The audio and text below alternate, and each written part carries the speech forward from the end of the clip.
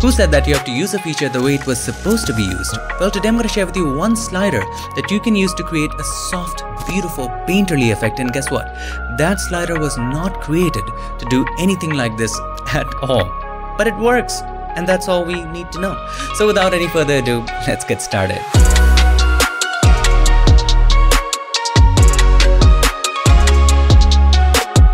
Back at it again in the wonderful world of Photoshop, and if you want to go ahead and download this photo and follow along, you already know what to do. Check the links in the description.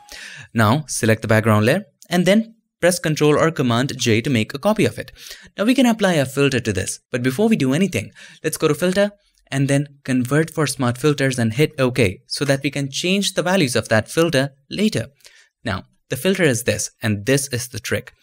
Go to Filter and then Camera RAW filter. So let's go to the Detail tab. On top, we have Sharpening. If you add Sharpening, it's going to add some noise. Now at the bottom, we have Noise Reduction for that. You can use this slider to reduce noise, but also at the same time. What is noise? Noise is a kind of texture, right? So if you reduce the texture, what's going to give? The painterly effect. So if you go extreme on this one, have a look at what it does. Instantly amazing painterly effect. Here's the before and this one is the after. Just look at it. Now you can control the amount. So I'm going to go 100% on this one just to show you the difference between that. And luminance detail, if you increase it all the way up, it will bring back all the details. So if you decrease it slowly and gradually, it will start to take away the details. So look closely only at the skin for this moment. So for this example, for the skin, I guess this value looks fine, and hit OK. For the other areas, we will have other values. Now once that is done, we can get the details back in the eyes and maybe the mouth if you want to. So let's create a mask. By the way, you can name this Painterly Level 1 or just Painterly 1, that's fine. Now click on the mask button right there. Now take the brush, black as the foreground color, and paint on the areas where you want the details back. So in this case, I'm going to paint on in here, increase the flow and opacity to 100, and let's get the details back. That's kind of too much though. So I'll just press X to make the foreground color white again, and then delete the details from some of these areas, like that. Now we don't want the mask to be so active, so here is what we do. We click on the mask, we then click on the properties, and you can decrease the density of the mask. If you cannot see the properties, you can always go to Window and then make sure Properties is checked. Now for this one, I'm going to keep it at about something like 35 works for us. Now we also have the details on the eyes and the mouth, and we also have the painterly effect. And guess what? We can add some more values to other areas as well. So with Painterly 1 selected, you can make a copy of it. Press Ctrl or Command J. Now in this copy, you can double click on the Camera RAW and change the values. And that was the whole point in converting it to a smart object by going to Filter and Convert for Smart Filter. Now let's increase the values even more. If we go back to the Details tab right in there, and we can actually just zoom in and increase the values even more, or in other words, lose the details. So decrease the luminance details. So I'm going to keep it at about that and hit OK. Now I want to take it away from the face. I don't want face to have so less details. So select the mask again, take the brush and black as the foreground color. And this creates a wonderful effect. Now in this case as well, you can of course increase the density. There we have it. Now if you want, let's make one more copy of it just for the background. So with this Painterly 1 selected, you can name this Painterly 2. This is level 2. Make a copy, Ctrl or Command J. And in this one, double click on the Camera RAW filter again, and we're going to reduce the details even more. Let's go to the Details tab, and inside of that, Luminance Detail, let's go crazy on this one to all-time low and hit OK. This is looking fantastic, but there are some areas where we are losing details. Have a look at the top of the subject's head. We don't want that to happen, so select the mask, the same thing, take the brush, black as the foreground color, and paint it away from the subject. We want the subject to have some details, some sort. There we have it. This is wonderful. Now what you can do, you can name this Painterly 3, and we will add some filters to it as well. Now let's make a group of all of these softening layers. So with the first one selected, hold the Shift key, and then select the last one, the Painterly 1.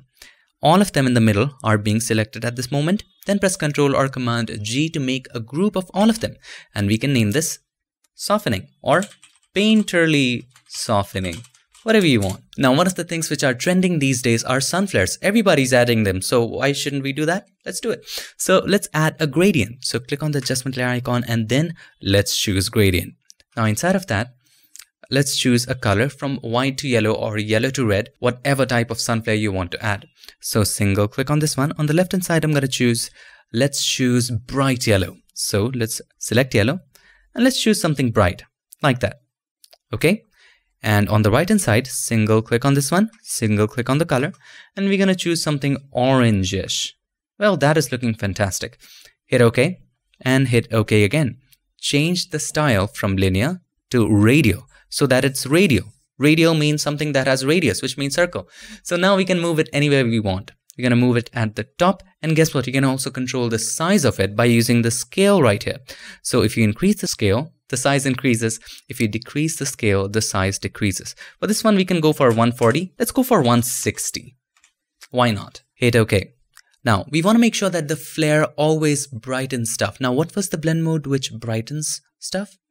Screen, right? Screen brightens, multiply, darkens, and overlay adds contrast. Soft light adds a little bit of contrast. Just a recap.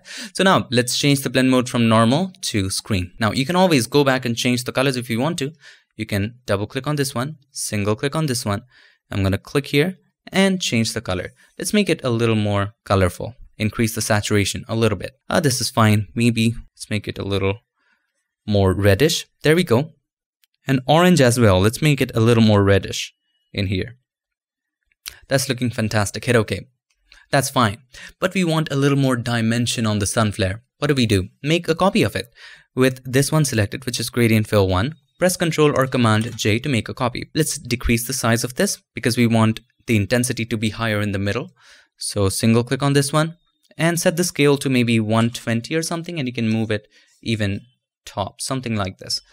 Or maybe 110 or 100. So I'm going to move it right there. There we have the sun flare done. Now, when you're dealing with a lot of flares, do not forget the organization, because later if you want to adjust it, you're going to get confused. So let's select both of these flares. So select the first one, hold the Ctrl or Command key, and then select the second one, and then press Ctrl or Command G, and let's name it sun flare. Great. Now you can of course decrease or increase the opacity. So I'm going to keep the opacity 85, 84. That's great. Now it's time for us to add my favorite adjustment layer, and that is curves. Because if you master curves, you can do anything in Photoshop. You can match the composites, you can do color grading. Curves has a lot of applications, dodging and burning. It's like an all-rounder. So click on the adjustment layer icon and then choose curves. Now first of all, let's start with darkening the shadows, because I think there's too much brightness in the shadows. So I'm going to take this slider to the right. Like that. Wow, it's already looking fantastic. Now we have darkened the shadows, but we still want to create a faded effect. What do? Now once you have taken the slider to the right, you can always take it up from the same position to create a faded effect. Something like this. It's also faded, but it's also darkening the shadows at the same time. Now let's decrease the highlights a touch, just a touch. It's kind of too much at this moment. And maybe create something like this. Wow. Just a simple move. Here's the before, here's the after. Creates a wonderful effect. Now, if you want to increase color, what would you do? The first thing that comes to our mind is increasing the saturation. But saturation treats every pixel equally. So even if a pixel has very less amount of color, it will boost its color and it won't look right. So click on the adjustment layer icon and let's choose vibrance. And then inside of that, let's increase the vibrance to about, let's go higher. About 44, 45 is fine. Have a look. Here's the before, here's the after. Now we are talking. Now let's do some color grading. And for color grading as well, my favorite tool is curves. So add one more curves on top of it. Now you can top it off with as many curves as you want. Now let's click on the adjustment layer icon and let's choose curves. In the shadows, let's have some blues. So let's go to the blue channel and increase the blues in the shadows like that. Or maybe let's just go from here, just a touch.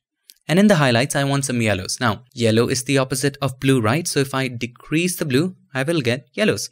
So let's decrease the blues in the highlights. Just a touch, not so much. Here's the before, here's the after. Just a touch of blue here, right? Now I feel we should add some magenta in the shadows as well. So let's go to the green channel. There is no magenta, but there is green. And the opposite of green is magenta. RGB is the opposite of CMY. Keep in mind, red opposite of cyan, green opposite of magenta, blue opposite of yellow. So let's move to green and keep the green constant in the highlights. And in the shadows, let's decrease it.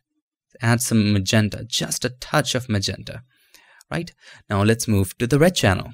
Now as you can see, there's too much red in the shadows, but we don't want to remove the reds from the skin tones as well. So what do? With the help of the hand tool right there, select the hand. That's not exactly the hand tool, but that's the hand inside the curves. We're going to make a point right there. Just click on in there. So it makes sure that that area is constant. And now for the shadows, just decrease the reds. Like that. And just by doing it, you see the effect in there? It's creating a massive and wonderful effect. Have a look at it. Isn't that wonderful? So here's the before, here's the after. I absolutely love it. Now let's create a faded effect here as well. So let's go to the RGB channel and take up the shadows like that. And add some dimension to it by adding a point on the left and take it down like curve. Like that. Before, after. Now to add some more dimension, let's do a tiny bit of dodging. We don't need burning in this case, but let's do some dodging. Now keep in mind, dodging is brightening, burning is darkening. And you can do this with curves again. So click on the adjustment layer icon and then choose curves. Now you need to take it up just like that. Let's take it up a little bit. Now select the mask, press Ctrl or Command I. Now zoom in. Now take the brush with the foreground color white and you can decrease the flow to somewhere about, let's go for 2% or 3%, something like that. Now let's paint on the bright areas or where the light is falling. So the light is falling from the top. So let's brighten up the highlight areas to add some mood and dimension to it. Now you can take your time to do this. I'm going to decrease the flow to 1%. Let's go for 2% flow. See, have a look. Here's the before, here's the after. It's adding some dimension. Guys, I'm doing it really fast. You can take all the time in the world to do this. Now let's brighten her hand as well. Wherever the light is falling from the top. Maybe this area a little bit. Maybe her shoulders. Something like this. Now let's have a look. Here's the before, here's the after. Just a teeny tiny bit of light I thought might be helpful. Now the light is bringing up a little bit of blues in the shadows as well. That might be the reason of color grading here. So we can try putting this layer under the curves adjustment layer and it solves the issue. And that is why it's important to name the layers. Let's name this dodging and let's name this one color grading or just grade 1. Now it's time for the fun and easy stuff, and that is color lookup tables. You can add as many color lookup tables as you want. So let's click on the adjustment layer icon and choose color lookup. And for this example, crisp warm would fit the best. So from the first drop down menu, let's go ahead and choose crisp warm. You can choose whatever you like. I like crisp warm on this one. So it adds a little warmth to it. So here's the before, here's the after, but it's also making the shadows very dark and we don't want it at the bottom of the image. So what do? We select the mask and then we choose the gradient tool. From white to black, let's create a gradient from top to bottom so that it only affects the top part of the image. Now let's try making a better gradient. I like this one. This is fantastic.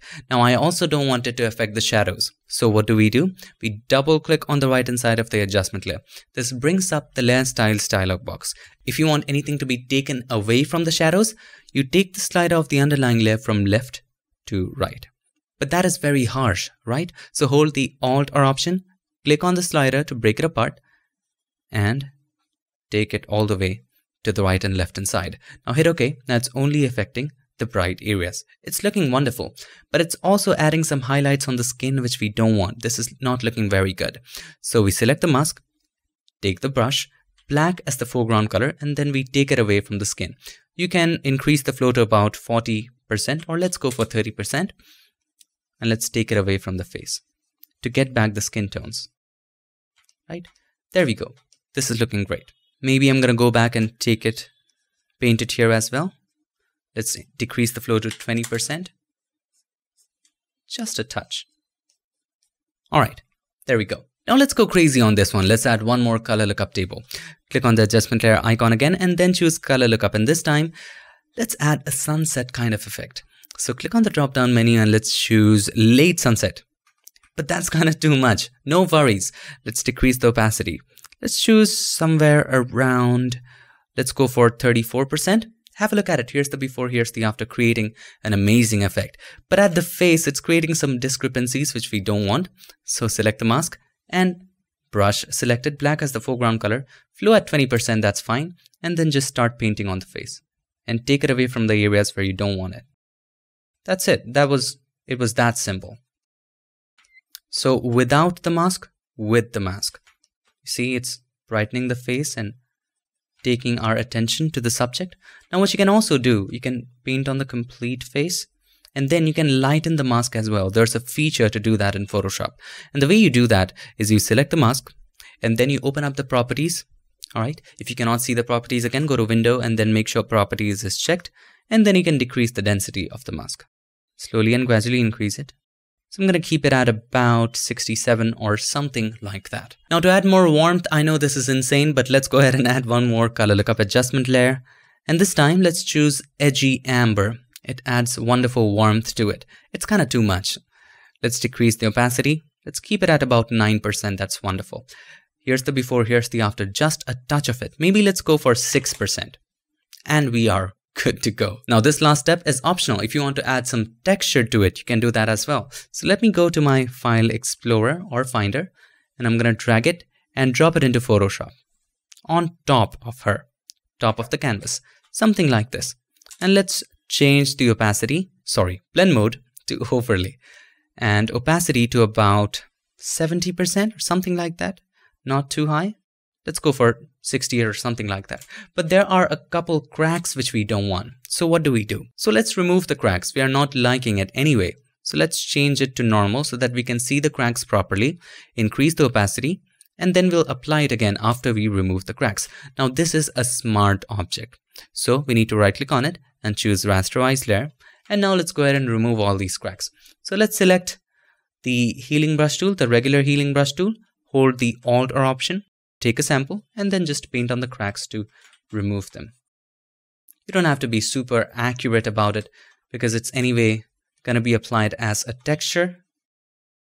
No big deal in here. Super simple to do.